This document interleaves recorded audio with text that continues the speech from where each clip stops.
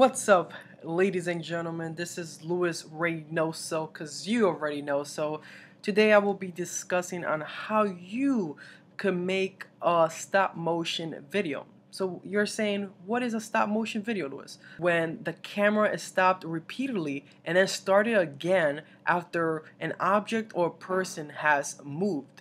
And what's going to happen, it gives the illusion that the person that you're shooting or the object is moving without exactly moving. I'm going to give you guys a quick demo on how you could do this. So the first thing you have to do is, obviously, you have to shoot with your DSLR or any type of camera. So the first thing you have to do is you have to take your camera, whether it's a DSLR or any type of camera, a power shot, a Canon, Nikon, doesn't matter, camcorder. Basically going to be taking pictures of whatever you want. So for example, if you take your phone and put it on top of the desk, you take a picture and then you move your phone wherever you want, you take another picture.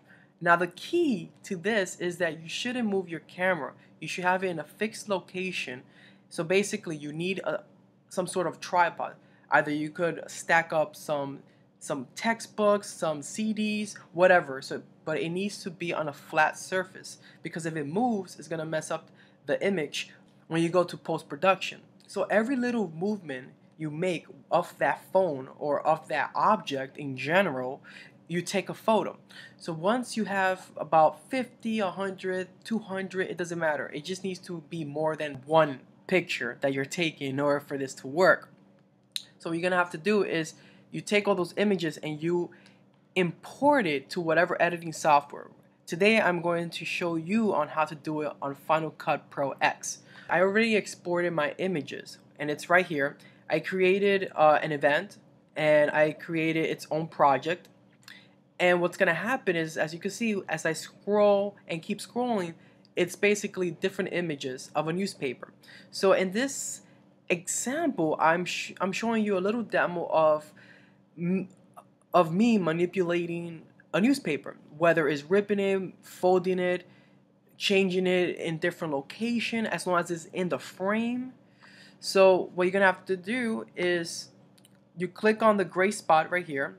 For any Final Cut Pro users out there, you press Command A and it will highlight all the images, and then you take whichever one you want and hold it, click and hold, and then drag to your timeline. And then this is gonna pop. If this box pops up, then just leave it as the format 1080p, 1920 by 1080. However, the rate, you should change it to 29.97p, or else it won't look good once you export it. Press OK, and then once you press OK, you can see that it's in the timeline. What you could do is press Shift Z. That's how you could minimize and make everything, all the images fit on your timeline. But what you could do is press Z because you want to zoom in, and then just drag to one location of your timeline, and that's it. So, and then press A. If all your images are not already highlighted, you could press Command A. Make sure they're all highlighted, all of them. So what's gonna happen is that you're gonna press the first image, right click it, go to change duration. Once you press whatever duration you want, it's going to be shown on the time code. So for example, if you want to press 8, it's going to be right here in the middle, and then press enter. So before I play it, I want to just recap. The first thing, you have to shoot whatever you want, any object or person, with your camera. It could be any type of camera. Every movement the person does, or every change of location the object moves, is a different shot.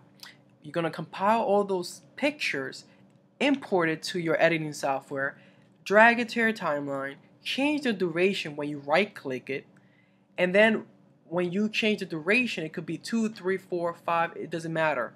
But basically the duration means that that number is the amount of seconds it will take for each image to play. So if you choose 7, it will take 7 seconds for each image to play. The last thing that's very, very important is, because you cannot move your camera because it needs to be in a fixed location, I suggest you get a remote for your camera.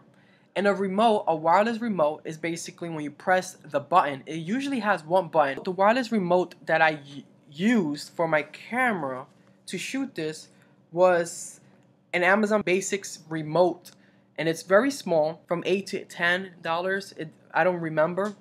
I'll definitely post up the link down below if you guys want to check it out. And what's gonna happen is that every movement you make, and once you take a picture, you press a button and it will take a picture for you. That's how you don't have to physically use your fingers to press the shutter button, because once you do that, there's a high probability that you will move the camera, and you don't want that because you want everything to be on frame and be still. That's why you need a tripod and a remote. So now, enjoy the music and enjoy the demo.